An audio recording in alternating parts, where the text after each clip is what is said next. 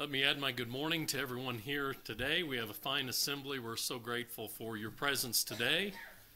I consider it an honor to stand before this fine audience to be able to bring God's word this morning. As we do so, I invite you to open in your Bibles to 2 Timothy chapter 1. 2 Timothy chapter 1. In this chapter, Paul is writing to Timothy, telling him to not be ashamed. In verse 8, Paul says that Timothy must not be ashamed. In verse 12, Paul says that he himself is not ashamed. And in verse 16, Paul says Onesiphorus was not ashamed. Let's read the inspired text beginning in verse 8 together. Be not ashamed, therefore, of the testimony of our Lord, nor of me, his prisoner, but suffer hardship with the gospel according to the power of God, who saved us and called us with a heavenly calling, not according to our works, but according to his own purpose and grace, which was given us in Christ Jesus before times eternal, but now hath been manifested by the appearing of our Savior Jesus Christ, who abolished death and brought life and immortality to light through the gospel, whereunto I was appointed a preacher and an apostle and a teacher, for which cause I suffer also these things. Yet I am not ashamed, for I know him whom I have believed, and I am persuaded that he is able to guard that which I have committed unto him against that day. Hold the pattern of sound words which thou hast heard from me, in faith and love which is in Christ Jesus. The good thing that was committed unto thee guard through the Holy Spirit, which dwelleth in us.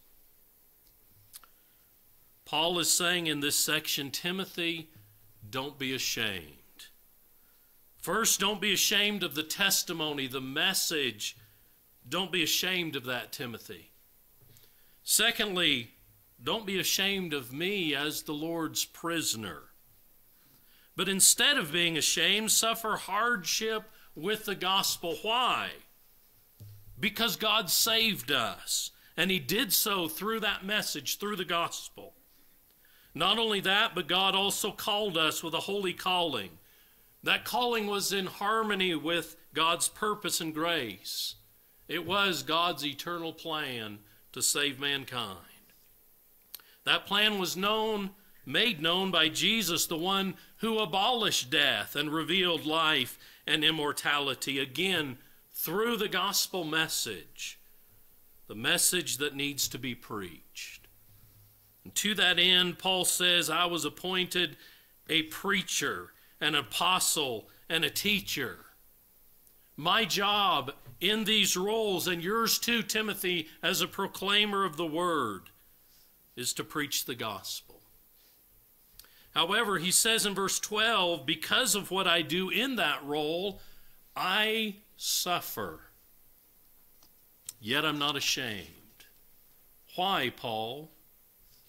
The reason that Paul gives is going to be the topic of our lesson. In looking at the reason, we want to notice that Paul is talking about wisely investing his treasure. Not physical treasure, spiritual treasure. If we think about it, we're all investing in something. We may be investing in our careers. It may be a family. It may be sports. It may be a hobby. It may be a combination of things. But we're all investing in something. And so we want to look at the idea of wisely investing our treasure. And in doing so, our focus is going to be on the greatest treasure that we have, which is a spiritual treasure. And so let's look at the reason that Paul was enduring suffering without shame, and notice some important biblical truths with regard to investing. In this context, the focus is on investing our spiritual treasures. And so let's look at what is involved in wisely investing. Certainly these elements can be seen in our financial investments, but they're of primary importance when we consider the spiritual, as we consider our eternal future. The first element we want to notice is that wise investing involves a deposit. With regard to our money, we understand that we can't enjoy possible gains if we don't make a deposit, if we don't invest anything. There may be a great business opportunity with a fabulous return on investment. It may have a guaranteed return. It may have low initial costs. It may be a great investment. But it does us no good if we don't put money into that venture. We must make a deposit. Billionaire businessman and the founder of the Templeton Mutual Funds, John Templeton, notes that one of the primary financial principles is that the only way to avoid mistakes is not to invest, which is the biggest mistake of all. If we don't invest anything, we're not going to get a return. Notice from our text in verse 12 that Paul references that which I have committed unto him. The word Paul uses literally means a deposit. It is something that is committed to another's charge or their trust. Now, there is some ambiguity of the language in the original, which just says, my deposit. When Paul says my deposit, it may be his in two different senses. It may be his in regard to what someone has put into his care, and so he's responsible for that deposit. Or Paul might be saying that it was his because it was something belonging to him that he put in the trust of another. And so there are two primary views. It's similar to the biblical phrase, the love of God. Does it refer in the subjective to his love for us, where God is the active subject, as in 1 John 4:9? Or does it refer in the objective for our love for God, where God is receiving our love, as in 1 John 5, verse 3? It's very difficult to tell until we look at the context. One view in the text is the language is subjective, and that is the idea of the deposit is the same one that is used elsewhere. For example, in 1 Timothy 6:20, and also in this same chapter, verse 14, Paul speaks of that which was committed to Timothy, which refers to the gospel, that which was entrusted to him, the sound doctrine. This particular word is only found 3 times and only in Paul's letter to Timothy, and so some take the view we need to maintain consistency in the use of this term. The ESV translators took this view, and they translated this as what has been entrusted to me. This would coincide with the idea found in 1 Thessalonians 2:4, where Paul says, but even as we have been approved of God to be entrusted with the gospel, so we speak. And so that's one possibility.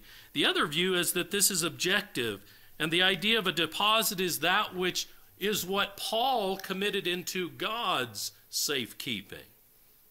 And other than the ESV, most standard translations reflect this meaning. That this is something that is a deposit that Paul has given to God. This would be in harmony with other passages such as 1 Peter 4:19, which says, wherefore let them also that suffer according to the will of God commit their souls in well-doing unto a faithful Creator. It would be similar also to the words of Jesus on the cross in Luke 23:46, when he said, Father, into thy hands I commend my spirit.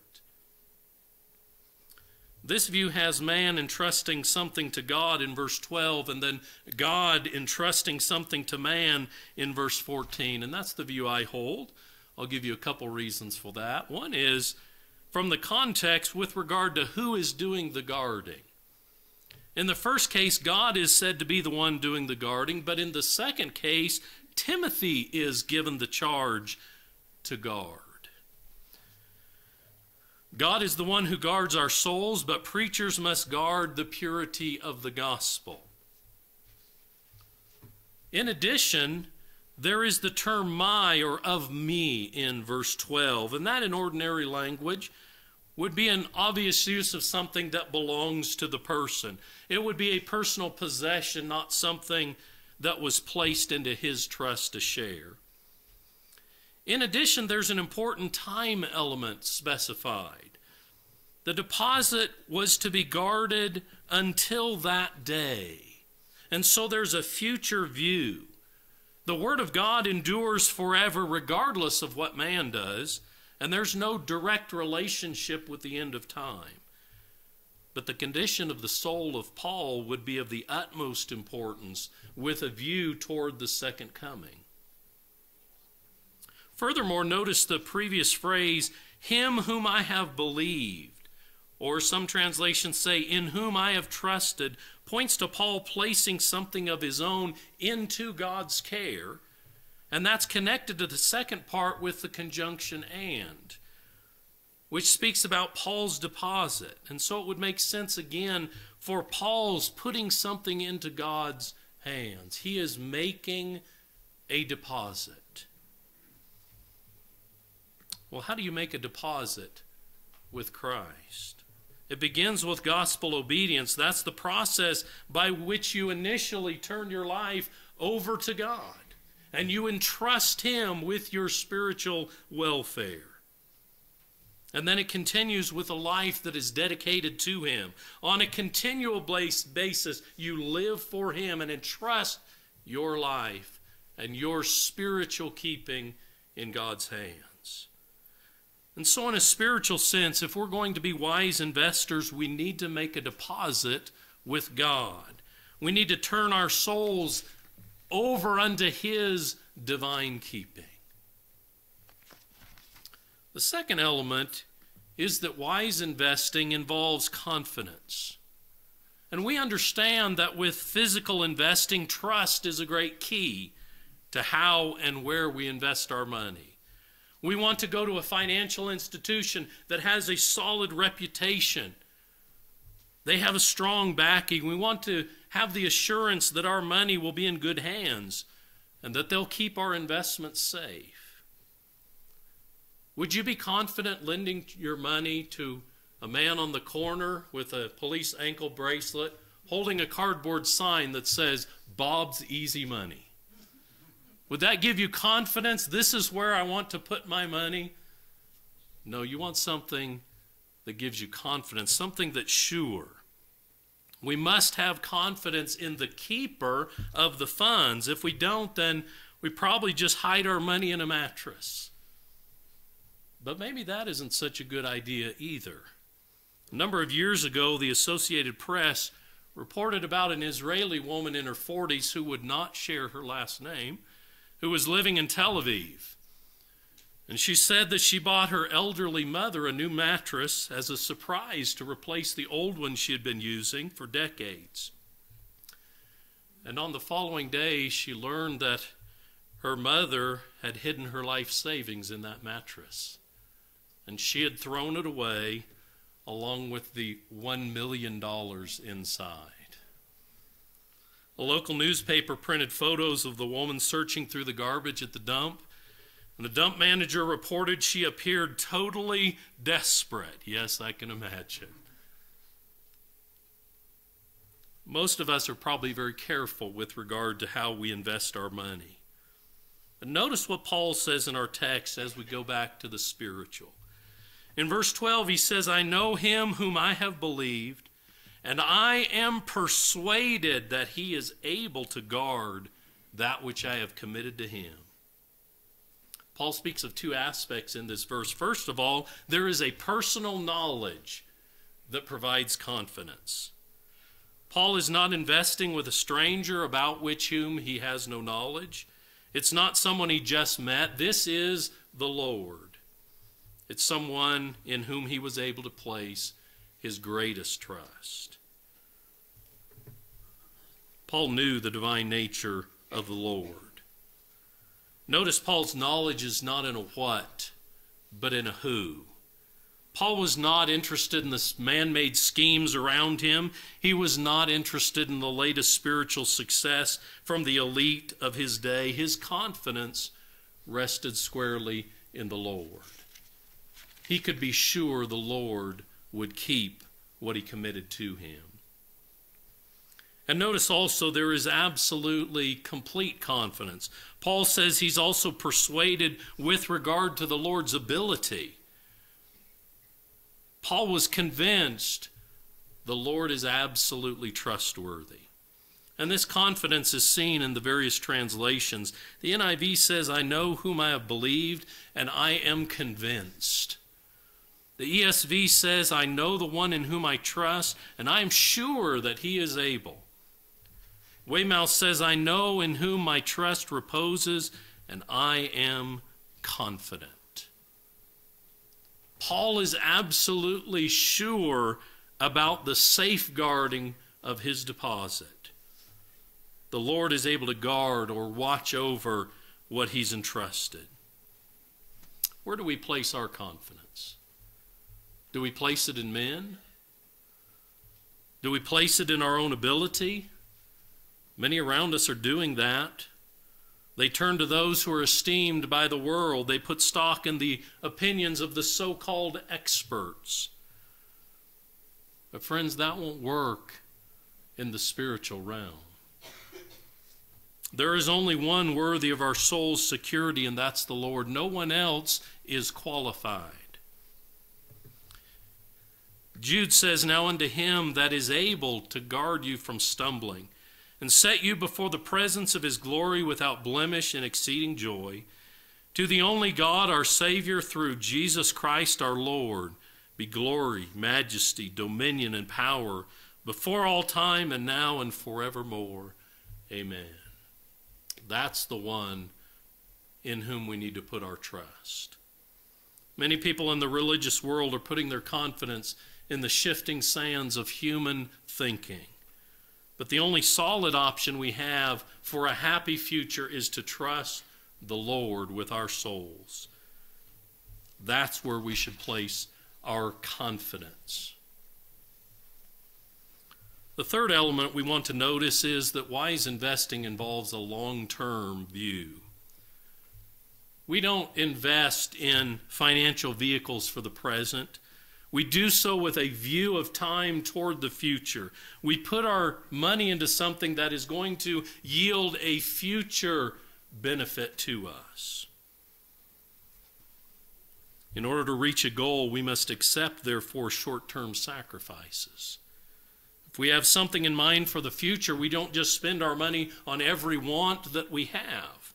We don't recklessly squander every paycheck because we have a view to the future. We look toward those coming gains, and we look to the future value. And so we may be tempted by impulse items, things that we want right now, but when we have a fixed view to the future, that will help us make sound decisions, and we will be disciplined. It will also help us keep in mind what's most important. Stephen Covey, the author of The 7 Habits of Highly Effective People, said it's easy to say no when there's a deeper yes burning inside. How much will that dollar I save today be worth in 20 years? It's going to be worth more than $1, isn't it? And so we need to take a long-term view. Paul had a long-term view of his spiritual investment. Notice the last part of verse 12. Paul speaks of what he had committed unto him against that day. That day is a future time. It's a time of the second coming and the great judgment of all mankind. It's the point at which time ends and eternity begins. It's also the beginning of the heavenly reward if we have invested wisely. Notice in verse 18, Paul says in reference to Onesiphorus, the Lord grant unto him to find mercy of the Lord in that day. We find the expression again in chapter 4 of this book. Familiar passage beginning of verse 7, Paul says, I have fought the good fight, I have finished the course, I have kept the faith. Henceforth there is laid up for me the crown of righteousness, which the Lord, the righteous judge, shall give to me at that day, and not only to me also, but unto all them that have loved his appearing. That's the day in view. And so in order to invest wisely in our souls, we must keep our eyes looking ahead. We must be able to look away from this life and keep our eyes focused on eternity. And so a long-term spiritual view will help us to make solid decisions. For example, when we're tempted with the pleasures of sin, we can remember Hebrews 11:25 that the pleasures of sin only last for a season, only for a short time. And are we willing to trade our long-term security for a moment of pleasure now? If we can keep that in mind, it will help us to avoid dangerous mistakes. Remember Covey's words, it's easy to say no when you have a deeper yes burning inside. We need to cultivate a deep burning within us of a spiritual future. Do we truly agree with Paul as he says in Philippians 1 verse 23, having the desire to depart and be with Christ, for it is very far better? Or are we more like Demas, about whom Paul writes in 2 Timothy 4:10 that he loved this present world? You see, the difference is, where do I have my focus? Is it on the here and now, or is it on a long-term view for my spiritual success? Jesus says in Luke 21:34, but take heed to yourselves, lest haply your hearts be overcharged with surfeiting and drunkenness and cares of this life, and that day come upon you suddenly as a snare. When our hearts are attached to the things of this life, then we're not ready to make decisions in the best interest of our spiritual future. According to 1 Timothy 4:8, the profit for which Christians should strive is the one that has the promise of life that now is and that which is to come. There is a future element that we need to keep in mind if we're going to invest wisely. Then the fourth element that we want to notice from the text is wise investing involves a sound plan. How do we invest our material treasures? In a physical realm, we follow a financial plan. Perhaps we outline how much we will invest, where we're going to invest, how long we're going to keep it there, and other elements of a plan. There are many options available. It seems like everyone has a different approach, and they're always coming up with new investment strategies. And so we have multiple choices. And yet, regardless of which option we select, the experts say, find one and stick with it. So many people suffer financial difficulties because when it comes to their money, they just wing it. That probably isn't the best way to invest your hard-earned money, just winging it. But how do we invest our spiritual treasure? Do we just wing it and hope it'll work? We need to follow a plan. Notice what Paul tells Timothy in verses 13 and 14. Hold the pattern of sound words which thou hast heard from me, in faith and love which is in Christ Jesus. That good thing which was committed unto thee, guard through the Holy Spirit which dwelleth in us. If we're wise spiritual investors, it behooves us to hold that pattern of sound words, to guard that which was committed. In this case, Paul moves from the whom of our trust to the what of our trust. But in this case, it's not simply selecting from a number of options. Sadly, with many in religion, they just follow with what they think is right, or what their parents did, or some other superficial decision. They follow what some man preaches, perhaps. But unlike our financial plans with regard to our soul's future, there is only one successful plan. As one writer put it, we can't go with our gut to guarantee that we get to glory. In other words, we can't just wing it. We have to go to the Scriptures and see what is God's plan for the security of my soul. That guide is the Bible, and there's no substitute for that. There's only one truth that God has revealed, and that is the plan that brings spiritual success. However, there may be specific tools that you can use to help you. How do we follow that biblical pattern? Well, maybe there's some tools you can use. Maybe you have a Bible reading schedule. Maybe you need a study plan. Maybe you need to write church every Sunday on your calendar so you don't fill it up with other appointments and you keep your appointment with God. All those things will help you follow God's plan.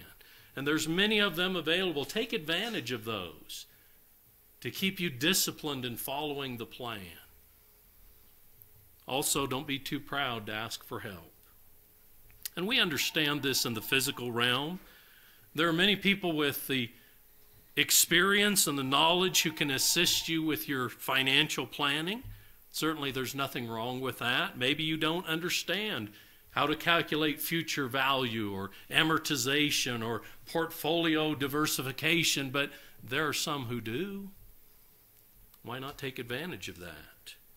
But what about our spiritual lives? Are there brethren who have studied for years and years and have the knowledge and the experience that we can gain from?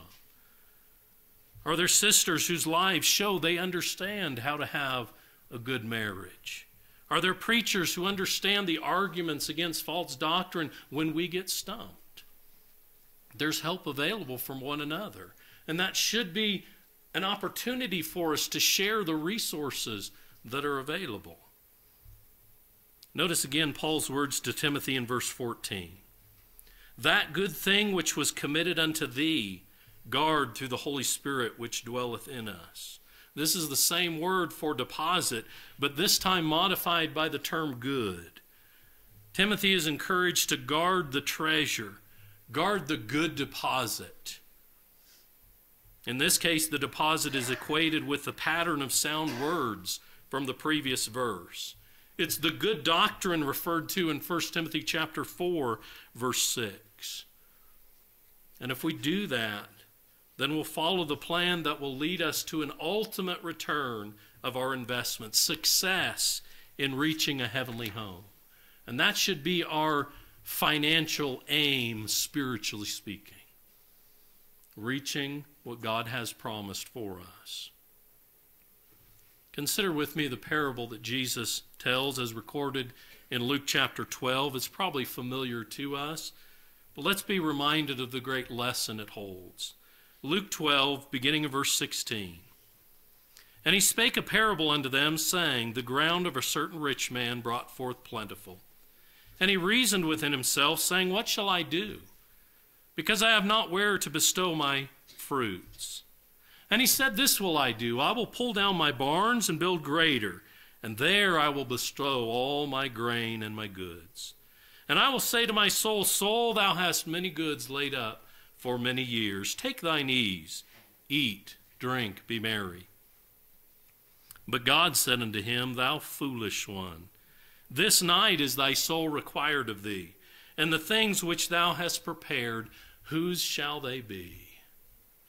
Here's someone that God calls a foolish investor. You're a foolish one making these worldly plans. And what's the point of the parable? What's the spiritual lesson? Verse 21. So is he that layeth up treasure for himself and is not rich toward God. This is an unwise investor with a focus on the wrong place. Earthly wealth shouldn't be our primary focus. Financial success isn't the main thing in life, contrary to what others may be telling you. That's not what life's about. We must strive to be diligent to invest in our future and be rich toward God. Sadly, many people are experts with regard to monetary investments, and they're haphazard spiritually. Let's all be wise investors. Yes, we should be wise investors with our money. We should be good stewards. In the parable in Matthew 25, verse 27, the master tells the servant, "Thou oughtest therefore to have put my money in the bankers, and at my coming I should have received back mine own with interest." Yes, we should do that, but that's not what's most important. Whether you die as a king or a pauper, that's not the important thing. What is important is, are you going to die in a right relationship with God? That's what's important. In order to make that true, to be in a right relationship then requires that you be in a right relationship now. That means you must commit your soul to God by obeying the gospel. Allow your faith to prompt you to turn away from sin, to confess Jesus as the Son of God, and be immersed to have God wash away all your sins. When you do that, God will forgive you. But it also means that you continue to commit your soul to Him through godly living, through a life of dedicated service to Him. It means you commit your soul unto Him until that day. Invest in your spiritual future and begin today. Maybe there's a change that you need to make in your life to be on the spiritual right track to success. And this morning, if we can help you, we'd be delighted to do that. If you would just make that known as together we stand and sing, will you come?